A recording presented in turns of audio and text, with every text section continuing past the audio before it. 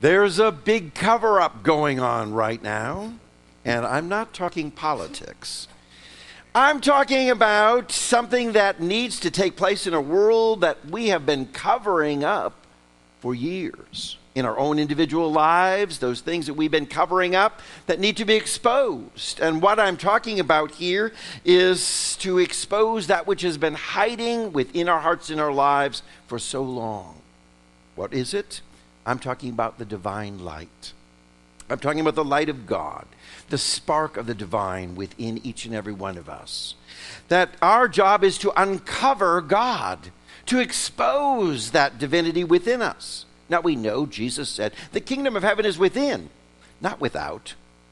So when we awaken to this understanding that God, the divine presence, dwells within, the realm of God is within our hearts and our lives. Our sincere journey is to expose, to reveal God in all ways. To reveal God, to see God in one another, to see God within our own selves, to see God in every experience, everything and anything that's going on. That we might uncover the divinity, uncover the power, uncover the light, uncover the very presence of God.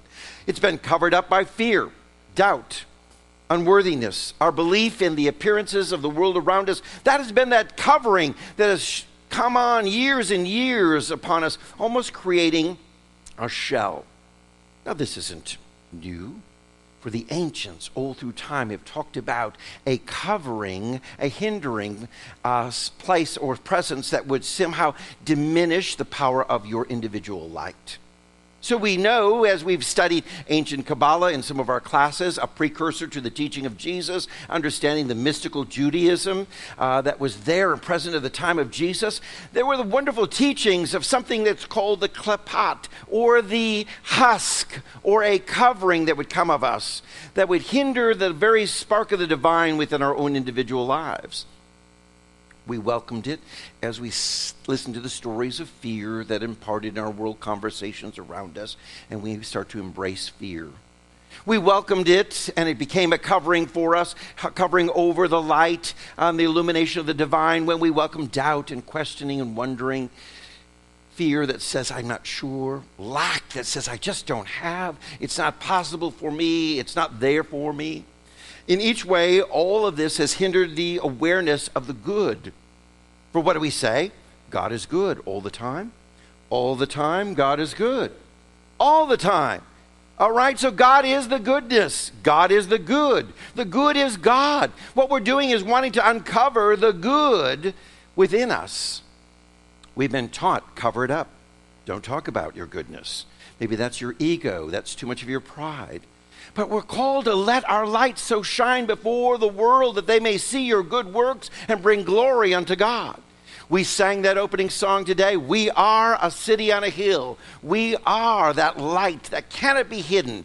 That's our passion. That's our calling. That's our mission. That's who we are as children of God. Not just for this congregation. We don't own that alone. It's for the world to awaken to this understanding that when we discover the good within us, we radiate.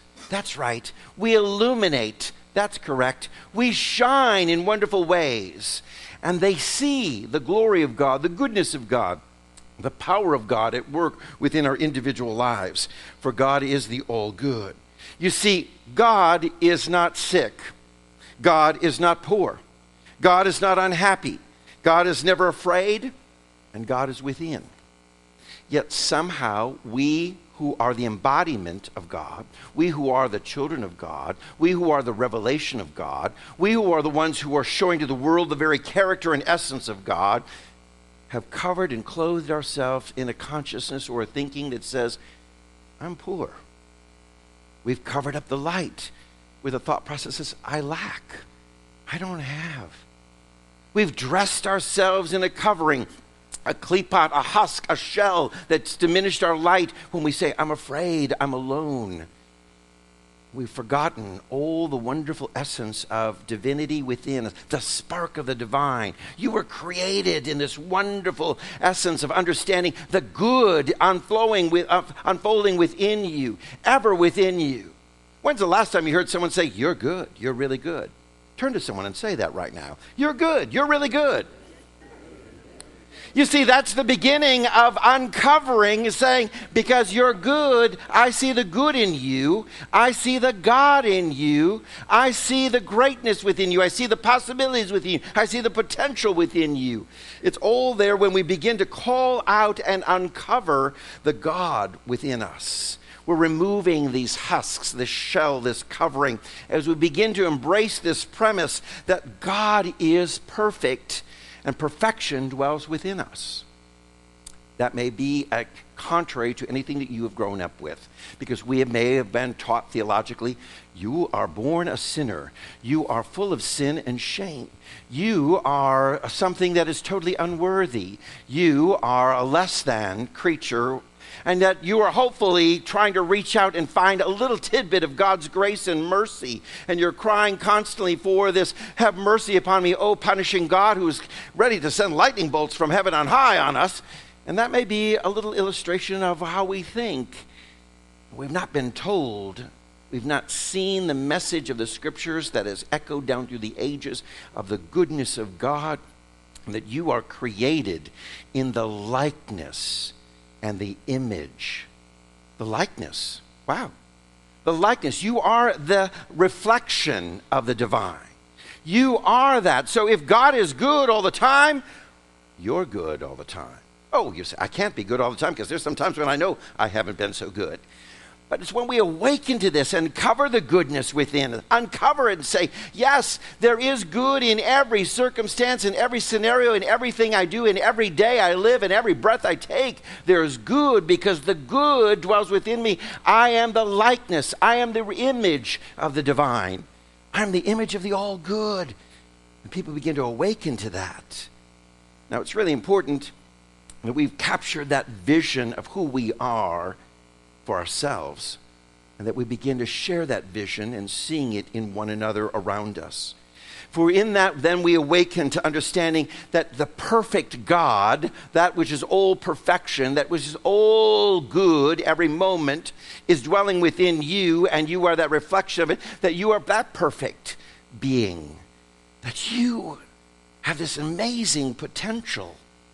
I don't know that you realize your highest and best awaits you for you to awaken to your amazing potential. That was the challenge, you see, for the disciples and followers of Jesus, because they had all grown up in a Hebrew school as little boys. Those young men had all gone to Hebrew school with the goal of hopefully becoming a rabbi. Their mother, their father hoped one day, oh, Charles, I hope you'll grow up to be a rabbi. Oh, Jay, I hope one day you'll achieve that. You're going to go to school, you're going to study, you're going to be a rabbi. And at a certain age of 12, graduation day, teacher instructor said, maybe being a rabbi is not your calling. Maybe that isn't your gift. So many young Hebrew boys went on to be tax collectors, tending nets, fishermen, working in shops, doing other professions. Although they had this wonderful knowledge and understanding of scriptures, it may not have been their forte to be that rabbi or that great teacher in Jewish tradition. All of a sudden on the scene comes Jesus, who's encountering these young men who are tending nets and fishermen and tax collectors, and says, I see your potential. I see the good. I'm calling you out to be a disciple, a student, to be a rabbi, a great teacher yourself. I see the good in you. You see, that story unfolds the very essence of the divine that's constantly looking and saying, I want you to uncover your potential. It's been covered up. It's been covered up in your thoughts, in your minds. It's clouded over with saying, I'm not all that great. I'm not all that wonderful. I have shortcomings. I have failed. Oh, we all do. But we awaken to deep within us something powerful, something that there is our highest and best, our potential, our divine heritage, that which you were gifted with as the child of God, as the son and daughter of God. As you awaken to this, you understand this is your divine heritage. It's setting your mind free from the bondages that fear, lack, a sense of being all alone, all these things and attributes that we have a negative connotation to us are holding us back. We're set free from that. We're liberated from it. We're set free with a new concept of God, the divinity within us. For we need to incorporate a conscious recognition that health has always been ours, abundance has always been ours, peace, happiness has always been ours, and they're yours right now. Right now. They're there for the very essence within us is there, and it's there for us to claim, to see, to acknowledge, to begin to look in and say, I see good, I see God, I see the divine, I see the blessings, I see the abundance, I see it all within me, ready to unfold in dynamic ways. How powerful that is when we begin to uncover what's deep within and begin to allow it to be revealed. For this world is an upside-down world that we live in. That we're living in this world of error in life, missing the mark, that which is creating evil, shall we say, a powerless place in our lives. It's turning everything upside down, and what it is the inversion of the eternal good. Because we begin to think, you know what, we're bad. No, you're good. No, we're bad. No, you're good. We begin to turn it all upside down. We begin to say, I live in a world of lack. No, you live in a world of abundance. Well, wait a second. I don't see the abundance. I don't necessarily feel the love. I don't see it in these tangible ways in front of me. I don't get to grasp and touch out to these things because here's the challenge. It's what we've been holding in mind, in thought, and how we visualize and see our world. For every problem is primarily a mental issue. We think it's a problem. Every scenario, your lack, your disease, your illness, your loneliness, your challenges that you may face that you bring up that want to cover over all this awareness of good within you, you have embraced that to a level, you hold it in mind. Now, we say this, things that you hold in mind, what? Good students produce after their own kind. The challenge we have is you hold it in mind. That's right. And some of us not only hold it, we caress it. We stroke it, we love it. Oh, poor me. I'm just full of lack. I'm sick. Got lots of problems. Oh, let me just hold that a little bit more. We hold on to it, we caress it, we love it, we embrace all this in a sense of victimhood. And we're not seeing our divinity. We're not seeing our good. We're not awakening to our highest and best. And so we're living in this upside world as we hold on to these things. For the answer to all of the problems is found in the spiritual realization that there is no problem. Wow. What if we awakened to that wonderful truth? There is no problem. There is no problem. In the divine world of all good, of the divine world of God, in the kingdom of God, in the realm of God, in the presence of God, whatever term you want to use, there is no problem. But we've covered up that truth with a belief and system that says that we hold on to, says, oh, there's problems. Pastor, we've got problems. Oh, yeah, you just don't know all the problems. Nobody's known the trouble I've seen. We sing it on, oh, why me, Lord, why? We got some theme songs, don't we? We like to sing over and over again. The problems are simply our blessings covered. Our blessings are there. We see them as problems because it's all covered with fear. Your blessing is there. Your health is there. Your wellness is there. Your abundance, your prosperity is already there in the divine realm of God. But we've covered it up and we can't see all of the beauty that's there. Robert and I moved into a new home a year ago. We came out to the backyard. It had not been tended for quite some time. Grass, weeds, all this kind of stuff. We said, whoa, we've got some challenges here to turn this into a landscaped beauty, a wonderful healing garden, a place of meditation, a place where we could really relax. There was one bush and lots of weeds. Suddenly we began to clear out the way. Wow, it was amazing what we found. Lots of beer cans. lots of trash, telling a little bit the story of the neighborhood. I even found a little angel, little cement angel buried in there. And it's just the cutest little cherub. I put it on our front steps and all of our neighbors says, I love that little angel that says something's watching over us. I said, that's a beautiful metaphor. we discovered that angel in our backyard. Here's the thing. As we began to pull away the weeds, mow the grass, we discovered there was a wonderful terraced wall of boulders. There are probably a row of, I'm going to say, 50 to 60 big, gigantic boulders that created almost a terraced wall or different level. Hidden. No one knew they were there. Hidden by the weeds, covered up. And people came by and said, oh, wow, when did you do all the time to have all those boulders brought in and all this, this wonderful landscaping that, where? I said, it was there all along, just covered. I want to tell you this, that the presence of God is the all good, and it's there all along. But what have we covered it with? Fear, doubt. What happens is that in true prayer, we begin to see that we want to refuse any apparent conditions or the appearances that we see. For true prayer is just this, illustrated over and over again in Scripture, that communion with God, it's this wonderful thing that's going to happen in your life, that it begins to refuse to see these current conditions. Where do we see it? Let's look at several Bible stories that unfold for us exactly this lesson for our journey. Jesus is at the wedding of Cana.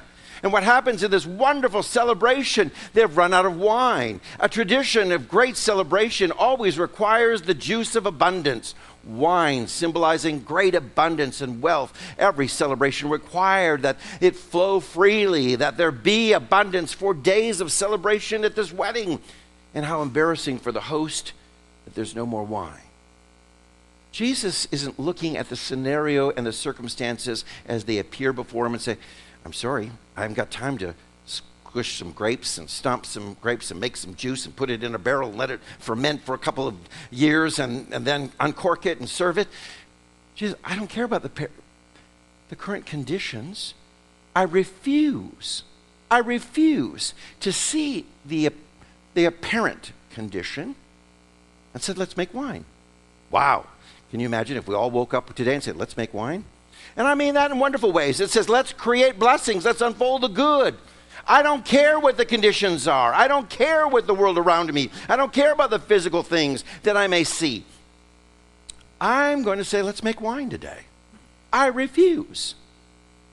Now, in my own personal life this past week, we faced some challenges, financially.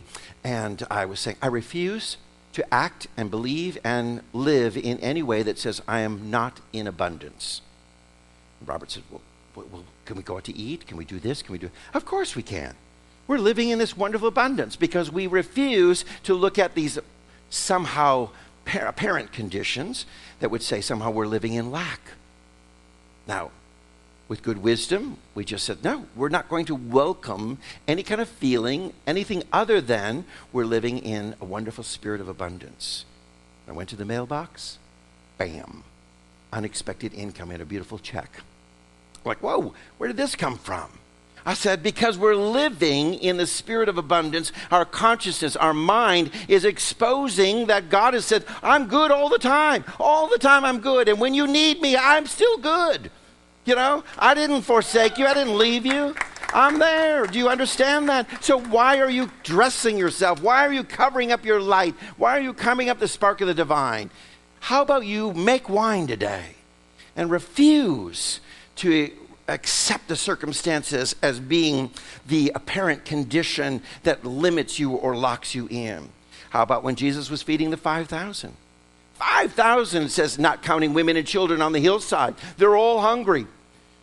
I don't know about you, but as a mom and a dad, you may have encountered hungry children coming home from school. They want something now. I want to eat now. You could say, wait till dinner. And they're behind you stealing a cookie. They're doing whatever they can because they want to eat now. Well, can you imagine 5,000, not counting women and children, who say, hey, we're hungry. We want to eat now. And the disciples just let them go. Let them find their own food. Now, Jesus could say, what do you have? And here is a basket with 2 fish and 5 loaves. Now, you could look at that apparent condition and say, there ain't no way we're feeding 5,000 hungry men, not counting women and children.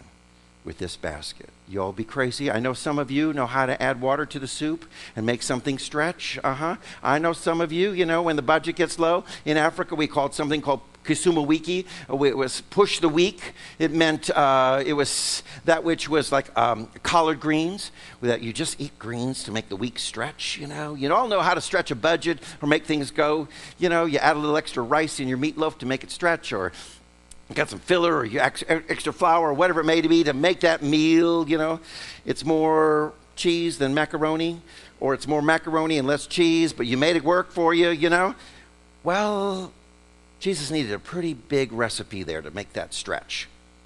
But he didn't. He didn't look at the apparent conditions. He just said, I am going to break this bread and bless it and share it. And lo and behold, 12 baskets were left over. How about you break some bread today and bless it?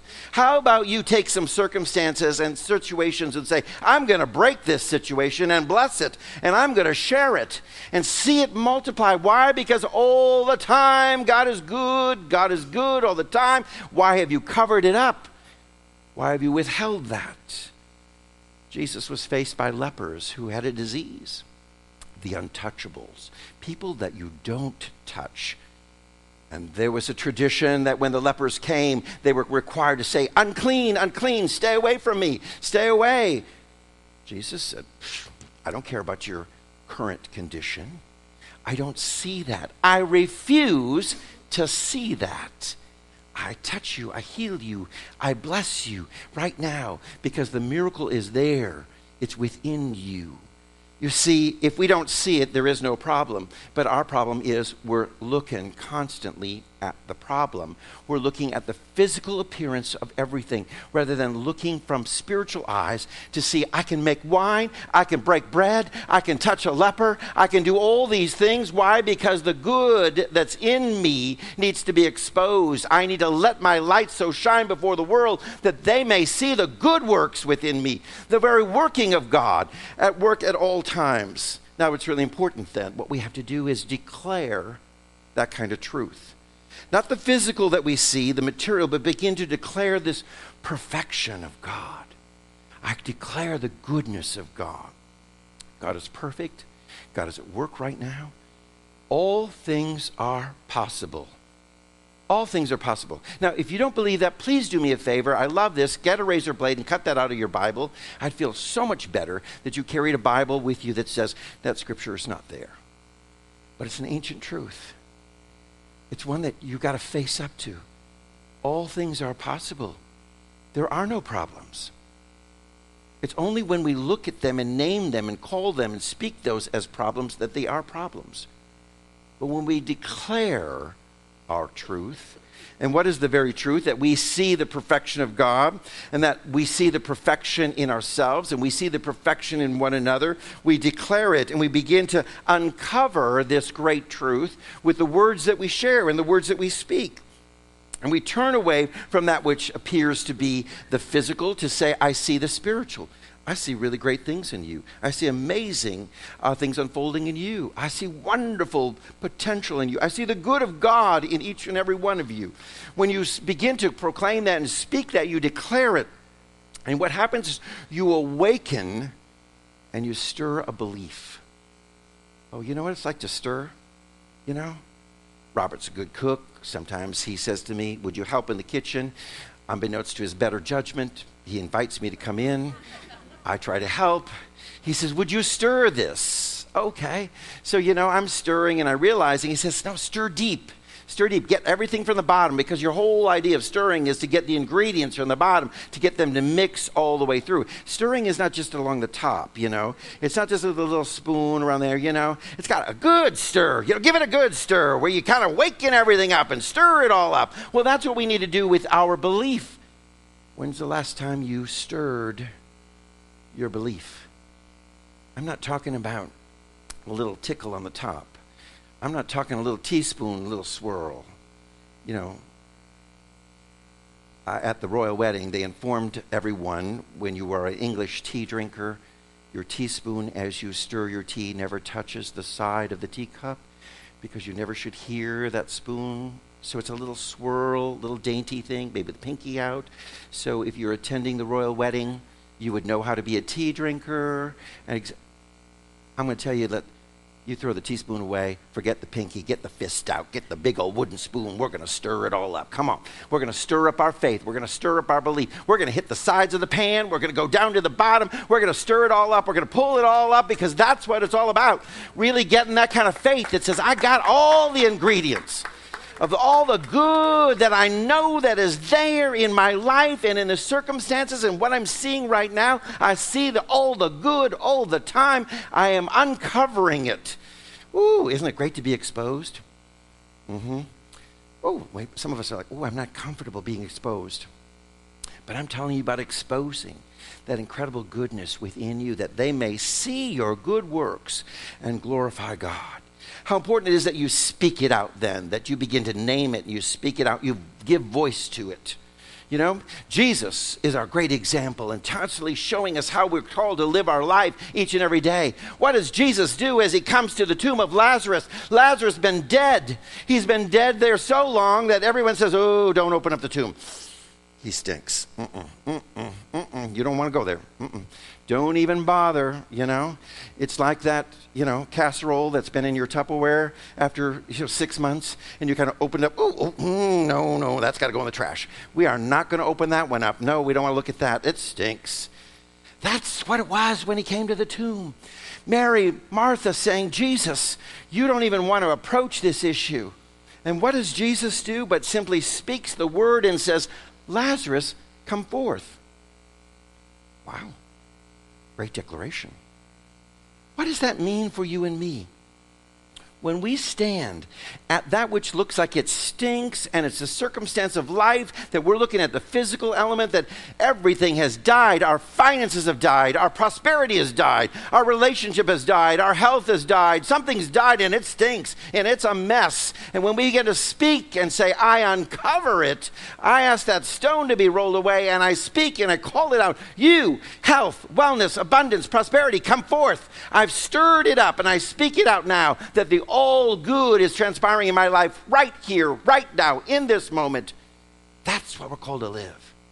To declare it in such a powerful way that we speak it, and we know that what happens is it dissolves all of the false appearances.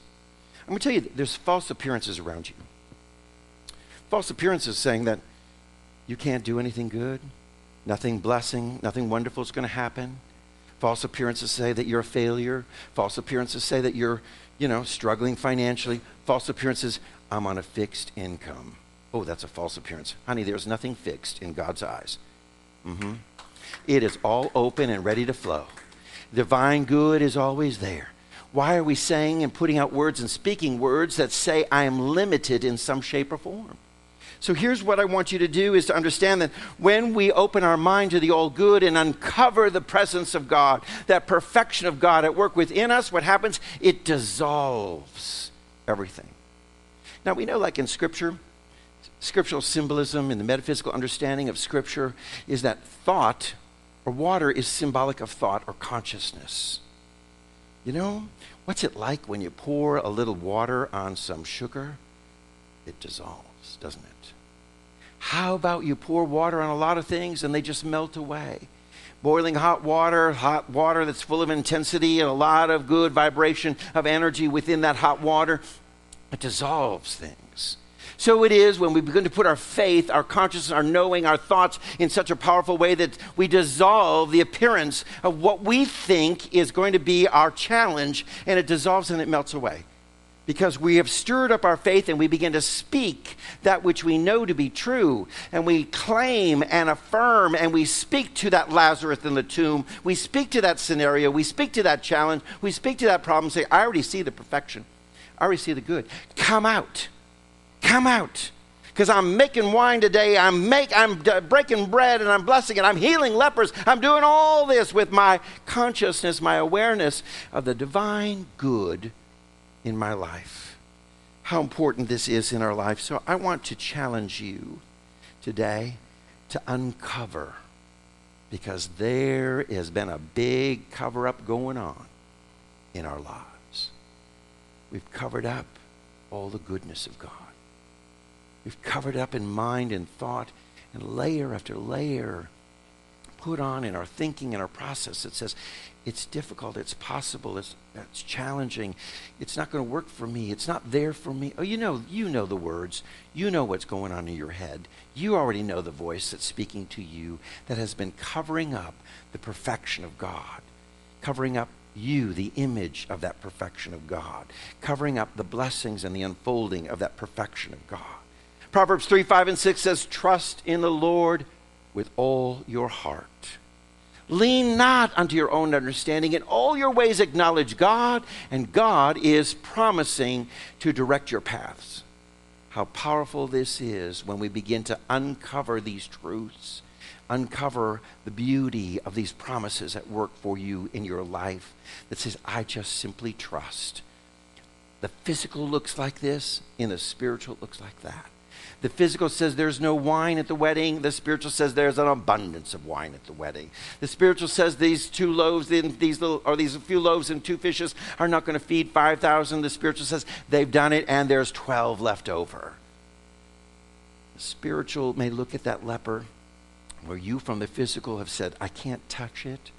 Don't touch it, don't touch it, don't touch it. And the spiritual says, I'm touching it all over. I am healing it. I am releasing it. I am working on it. I am revealing its perfection. And this is our journey. How powerful it is, for today is the day to do some uncovering, to uncover the truth of God at work in your life. Amen.